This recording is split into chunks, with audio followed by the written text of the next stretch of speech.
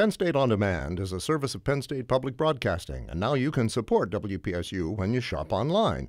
Visit WPSU.org/shop to make purchases from national online retailers, and WPSU will receive a portion of the sale with no extra cost to you. So start your online shopping at WPSU.org/shop. The Nittany Lions marched into Philly on the heels of a streak that dates back to 1941. Temple fans had reason to believe that all streaks eventually end, and an elusive win was in their grasp. Penn State's defense remained relentless throughout, changing their second-half flight path. The offense continued to search for a way to elude a game Temple squad. The focus was to stay on the flight path. For one Nittany Lion, the fourth quarter was the time to seize control, setting up the game winner in the waning moments. The prayers of Nittany Nation were answered, keeping JoePa's record flawless against the Owls.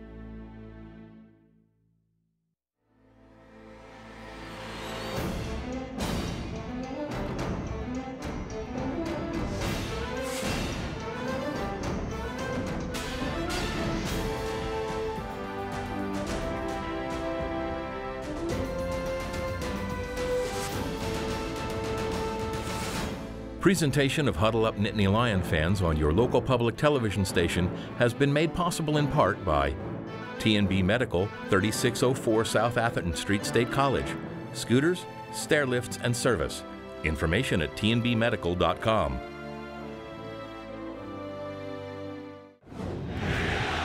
Penn State. Penn State. Penn State. Now, we are Penn State!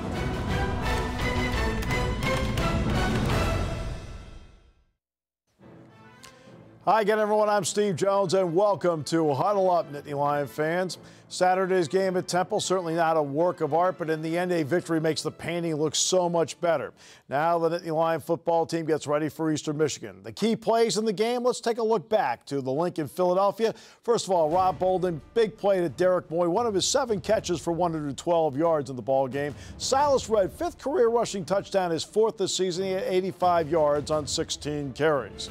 And also the Penn State defense, 1 of 3 takeaways, including this Michael Maudie interception that ended up setting up the game-winning drive. For Penn State, one of the keys, takeaways on a partially blocked punt. The partially blocked punt set up the Red touchdown. The Maudie interception set up, obviously, the game winner. Let's go back to the key plays as we get to that final drive. First of all, on 3rd down, big catch for 12 yards by Davon Smith to move the chains. Then the 4th down pass, Derek Moy to the 12-yard line. The Nittany Lions had a 3rd down and 1, and then suddenly it looked like everything went awry. But Penn State recovered the fumble, and the decision was made by Joe Paterno to go for it on 4th down. 2nd, 3rd effort by Brandon Beecham to pound it to the 1-yard line, and that set up the game winner by Michael Zordich over the right side, and the Nittany Lions walk out of the link with a 14-10 win over Temple. I now bring in my broadcast partner for the last 12 seasons on the Penn State Sports Network, Jack Ham. Jack, great to have you with us. And Jack, when you look at the Penn State defense, Joe Paterno always wants to see a constant improvement in his defense. Is he seeing that improvement, and if so, where? I think he's seeing improvement in every part of his defense. He's seeing the front 4 getting the pressure they need. And if you get pressure with 4 guys up front, you can do a lot of different things in that secondary with your linebackers and your defensive back. I think he's got to be really pleased, especially with the guys inside, and making a play at the end of the game. Stanley on that 4th down play, using that speed rush up the field, making a play, rotating all those guys. I think he's really confident in the fact that they got a number of guys in that defensive line who can play and play effectively. Linebackers, you're getting big plays out of Maudie making an interception in a key situation. Linebackers getting a feel for the passing game, and then you have secondary with Pa with the interception as well. He wanted turnovers. They got the 3rd and long situation with Temple, and they were in control. They knew what they wanted to do. Dropped off in zone coverage. So guys making plays on that defensive side of the ball, that builds confidence, that builds an identity for this defense right now. I think Joe's got to be very pleased the way they're playing. You have a series of veterans on defense. You start to play instinctively. Are we seeing those instincts come into play with this veteran defense? It's starting to get that way right now because when you time up blitzes, Hodges almost had a play coming off the edge where you kind of got to feel the cadence. The defensive lineman on the outside gives him an alley to come off the edge. Those kind of things. Also, I'll tell you what else is the fact of how the rundown defense. Guys are being patient and holding their lanes. Guys on the outside who are making sure they have containment. A couple of plays by Astorino, especially in the bubble screens on the outside. Not only taking on the blocker, but containing, knowing where his help is, and in fact, he ended up making a tackle, kind of knowing the guys inside will force it out to me, I in turn contain it. That's just good team defense against the run, and after that first drive against Temple, that defense played outstanding football. You and I talk all the time about special teams being 1/3 of the game, changing field position, garnering points, making big plays. You look at Penn State special teams, what needs to happen? Well, there's a number of places in the special teams that need to be helped. I think, number one, we got to make sure we catch punts when they're up in the air. We cannot allow them. I mean, there will be times when there's a bad punt, it'll hit the ground, but our defense, the deep guys have to make sure they handle that. We didn't handle the punt by Brown. It ended up being the ball hits the ground. Then we get the penalty as well. In that series, we thought we'd get the ball around a 40-yard line. We're inside of our 5-yard line. That's number one. We got to get better job of field goals. We cannot situation where we kick a field goal and to tie a game up, but we decide to go for it on fourth down. Joe's obviously not confident in our kicking game one bit right now. So those things have got to do. We have to do a better job. Usually, when there's three aspects of the game: offense, defense, and special teams. Special teams and offense was a lost situation for us. We won that game truly on our defense. All right, let's get to the offensive side of the ball. When you look at the guys like Silas Redd, Derek Moy, Justin Brown, do you see an offense that does have potential playmakers? Oh, there are playmakers out there. Moy on one side, making a big play, got called back on the holding call, which was a good call. But Justin Brown is starting to feel it on offense, I think. Catching the ball inside. He's big wide receiver, a good target for either quarterback. Hangs on to the football, made a couple of tough catches inside the hash marks in there where you're going to get a couple of collisions. He got banged up a little bit, but then came back in the game. Like I said, he's a big wideout, tough kid as well.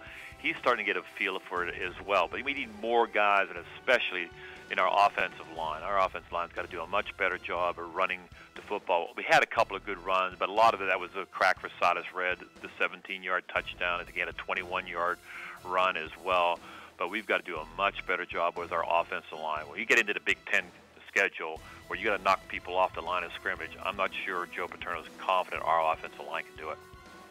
And that is State of the Lines, as always, presented by Student Bookstore. Jack, thank you very much. And Jack will join me for the broadcast Saturday beginning at 10:30 outside the Jordan Ticket Center with the play-by-play at noon. Let's get to some tweets from the past week. Quinn Barham, tough game, almost killed ourselves, but fortunately we were able to pull it out. We are. Well, Jay Paterno, tough day, but a good win, something to build on. A lot to learn from. Grew up in some ways today. And Jerry Kill, great to see him back on the sidelines for Minnesota. His first win as the Golden Gophers head coach. Enjoyed the visit Monday with Bobby Knight. Says they're both old school coaches. Indeed they are. And don't forget, you can always follow us with Twitter at HuddleUpLions. We had 4 major penalties, which were careless, that hurt us when we had the ball offensively. But I think when you look at the tapes of the Temple game and realize, so many times when I looked in there, there'd be 7, 8, 9 guys in those red uniforms on top of the guy. They really hustled. They played well. We just got to be consistent in all phases of the game. Some days, some things we're doing very well. And then the next week we might drop off in that area and something else comes up. I could blame it on youth, but I think you can only be young so long. I think we've got to, I think I've got to do a better job maybe, and the fact that they're going to discipline him a little tougher maybe, I don't know. The Big Ten Conference Call, supported by the Penn State All Sports Museum, located at the southwest corner of Beaver Stadium. Information on Facebook and at gopsusports.com/museum. Final non-conference games coming up as Big Ten play begins next week. We start out with Ohio State and Colorado and Columbus. Ohio State paid $1.4 million in a guarantee to Colorado to play this game. We bring in now the play-by-play voice of the Ohio State Radio Network, Paul Keels.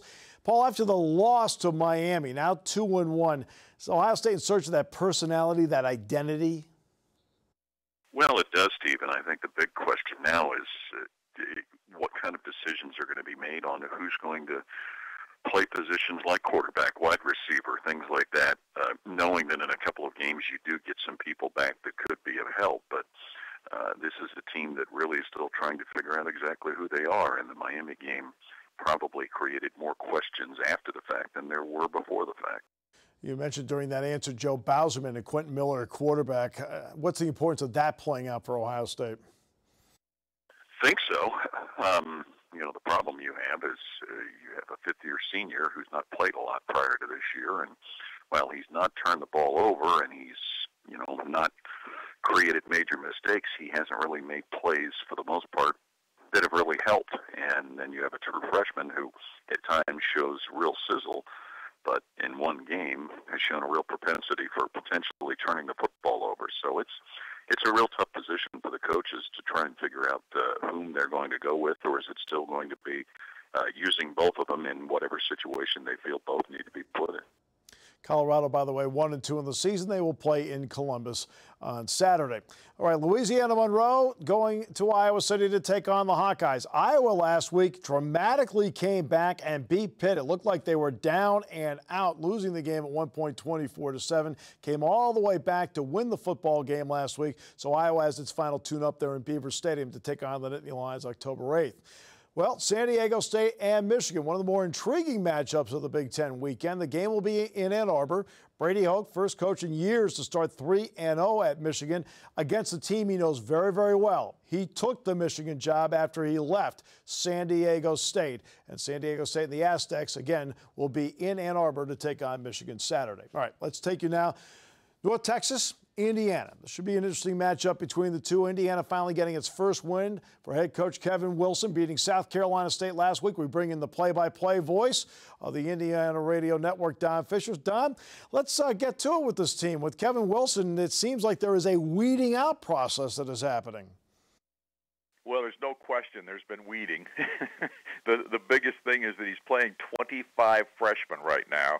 And I say that in the sense that they're not all playing all the time, but he is using a lot of freshman football players, both true freshmen and redshirt. In fact, we're up to 15 true freshmen who have played thus far at some point in ball games, and they've only played 3 ball games. So there's a buying-in process to what Kevin Wilson is trying to do with this football program. The guys that are buying in are playing, and the guys who are not are on the bench right now alongside him. And so that's a big part of what he's trying to do at this point. And, Don, you mentioned buying in with the style of play. Kevin Wilson was the offensive coordinator at Oklahoma. Are we seeing that Oklahoma influence on what Indiana's trying to do on offense? Yes, exactly the same. I mean, their style of offense is very up-tempo. They've slowed that down a little bit just because the kids haven't picked it up as quickly as he would hope or as you might think. But they are doing a lot of different things with the spread offense. They look like they line up under center occasionally. They run the pistol look every now and then. They run a shotgun. It's so many different things. It's a pretty complicated offense, and it's taken a while for these guys to catch on. I think they're doing a better job of that right now, but he is really trying to get this football team to run the ball more than they've run it in the last several years. And that, we think, is a good sign because if you can run the football in the Big Ten, you got a better chance of winning games. And for the first time since 2007, the Nittany Lions will go to Bloomington, where they'll take on Indiana next Saturday in the Big Ten opener. Michigan State, Central Michigan. Tough one right here because Michigan State, many thought they would go to South Bend, win last week, and said Notre Dame did a great job, beat Michigan State. So it's bounce back time for Michigan State as they take on Central Michigan. North Dakota State and Minnesota. Well, at Minnesota, they have to feel a lot better about things. Number one, Head coach Jerry Kill's back on the sidelines. Number 2, they picked up their first win under Jerry Kill last week, so the emotions there, trying to get to 2-2 before they head into conference play. All right, Illinois. Fighting Illini had a great win last week. Illinois picked up that win over Arizona State, winning 17-14. Fourth straight game they'll be at home as they're in action against Western Michigan. We bring in the play-by-play voice of the Fighting Illini, Brian Barnhart. And Brian, when you look at the performance against Arizona State, how uplifting was it across the board, especially on defense? Yeah, I think so. I think that a lot of people, even around here, you know, the team did go 6-6 and then won the bowl game against Baylor, which gave some people some optimism. But I think the feeling around town going into spring ball and then fall camp and then starting the year was, okay, you did that, very good, now do it again. And I think a lot of people were kind of in a wait-and-see mode, and the attendance the first couple of weeks kind of reflected that. But we had a great crowd the other night. Last Saturday night, Arizona State was in town. They were ranked.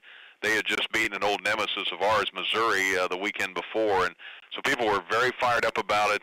They came away impressed, I think, after the ball game with Illinois' defense, which had been a big question mark going into the year. How good were they? Could they replace Corey Liggett? Could they replace Martez Wilson? And they've had some guys step up. Jonathan Brown was the defensive player of the week, had a fantastic game. And the offense did enough to get the job done. But the real key to the game Saturday night was the defense, and I think people are excited now that with a real defense in this league, as you know, you've got to have good defense and a good running game, and Illinois has both of those.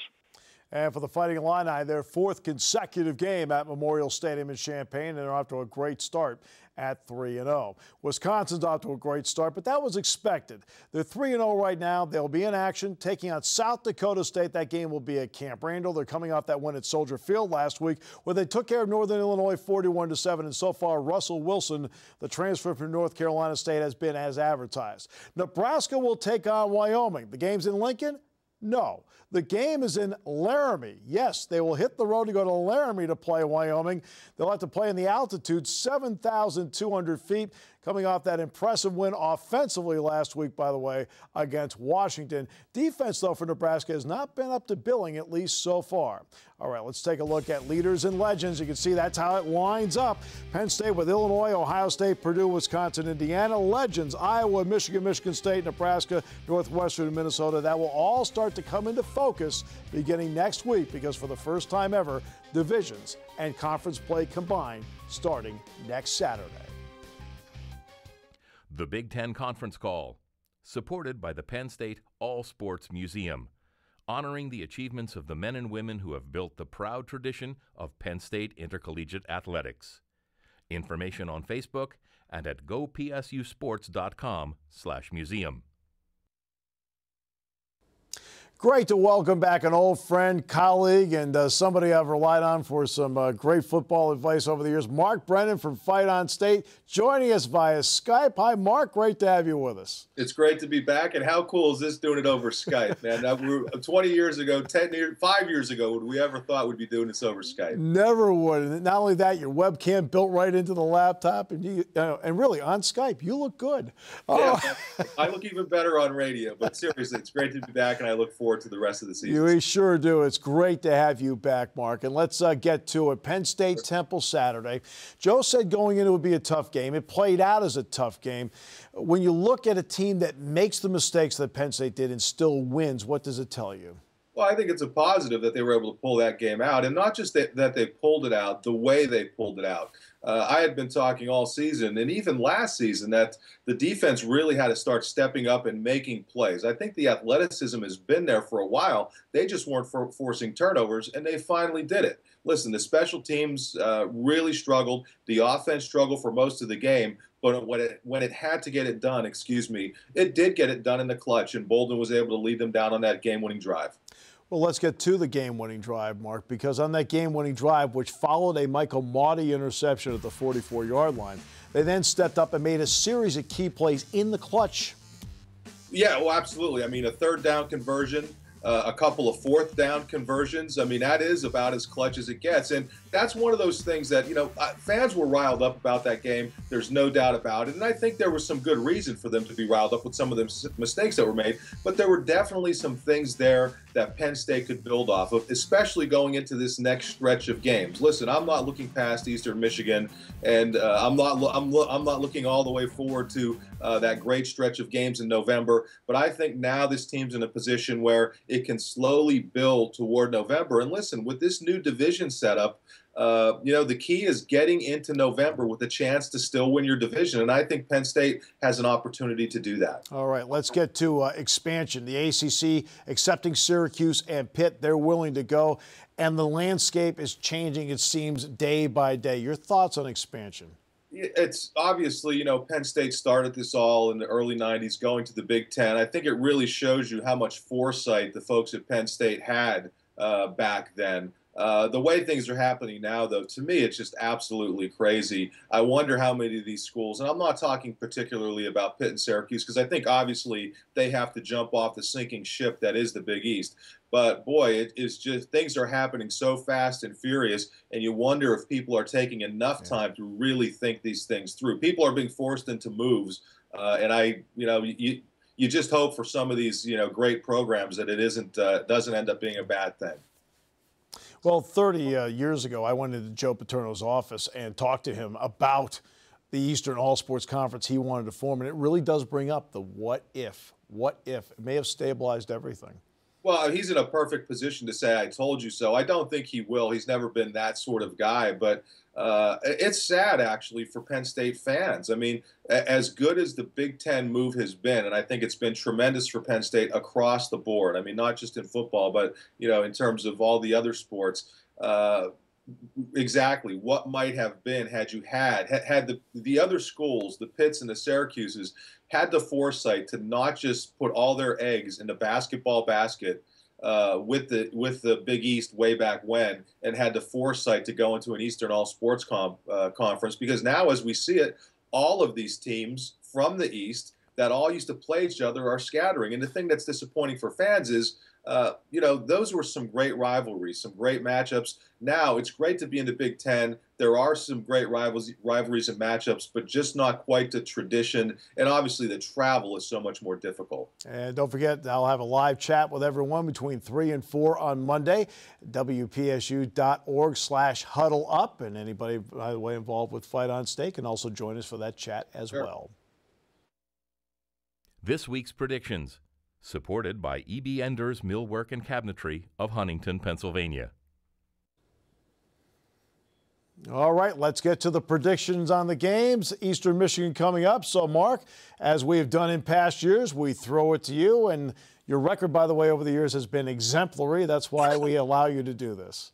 Yeah, as I look at this game, Eastern Michigan, obviously not quite the caliber of a Temple. Obviously not the caliber of an Alabama. Their 2 wins are both over Division I AA or whatever they call it now. Really, played well in the first quarter against Michigan, but then got absolutely smoked. I think this is a good chance for Penn State to build some momentum. I'm having some fun with the score. I'm picking it 30-0, saying it's going to be 9 field goals and a drop kick. I'm just kidding about that. I think Penn State's going to score some points. They're going to remain on the winning track, but I think people will feel a little bit better about this win than maybe they did last week. Okay. This week's predictions, supported by E.B. Enders Millwork and Cabinetry of Huntington, Pennsylvania. Mark, thanks so much. Great to have you on Skype, and look forward to talking to you the rest of the season.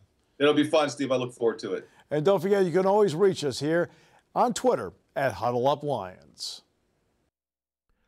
Always a Nittany Lion, supported by theprinters.com, a unique printing company. It's amazing how much the university has changed and really built up since I left. And it's always good to come back because you know what, you get to reminisce and reflect on the good old days when you were here, and I'm always happy to be back. Coach is a legend, as everybody knows. I'm sure you probably hear that thing from all his other players too, but you really appreciate what he's done for you when you get done playing. He's really tough on you while you're here, but at the same time, but he's teaching you life skills, so you take it into the real world. It's home. It's home. It's just when I come back here, you just have a different feeling because no matter how bad the day could be, you come back here and always you always feel welcome, and it's a big family.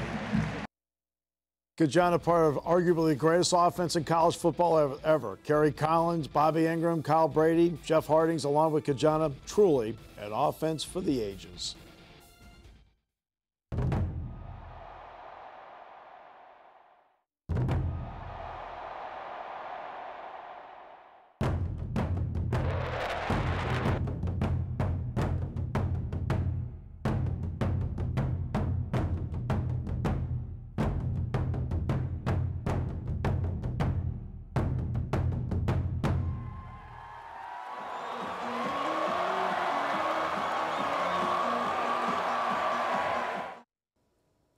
Penn State and Eastern Michigan at Beaver Stadium. Eastern Michigan comes in with a 2-1 record. Their head coach, Ron English, used to be at the University of Michigan. Now back-to-back games against Michigan last week in Ann Arbor and Penn State this week. Any benefits? I think these games, last week at Michigan and this week at Penn State, are really help our program. And I think, it's sometimes, a couple years ago or a year ago, I didn't know if they helped our program because of where we were. Now they do help our program. They help our kids grow and understand what it takes to be successful. So we'll be excited going into Happy Valley. And for Penn State, of course, things to clean up. They want to be better in special teams, want to eliminate the penalties because Penn State had been over the recent years one of the least penalized teams in the nation. They'll need to clean that up along the way as Penn State takes on Eastern Michigan in the final non-conference matchup of the regular season for Penn State. And don't forget, Jack Ham and I will be on the air beginning at 10:30. Noon will be the kickoff at Beaver Stadium. And at the beginning of the show, you saw some great photographs, and our thanks to GoPSUSports.com for supplying those photographs to us. On top of that, you can always go to GoPSUSports.com for all of your Penn State information on every sport at the university, all 31 varsity sports once hockey gets up and rolling. Our great crew here, we want to thank them for the fabulous job they do every week. Jack Ham, Mark Brennan, and the entire crew. We want to thank them for being on board. Penn State and Eastern Michigan at Beaver Stadium.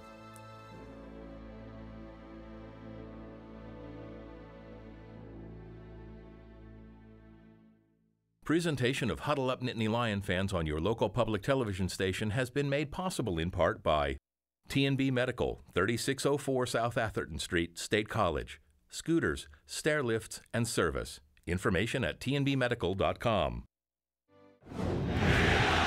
Penn State. Penn State. Penn State. Now, we are Penn State.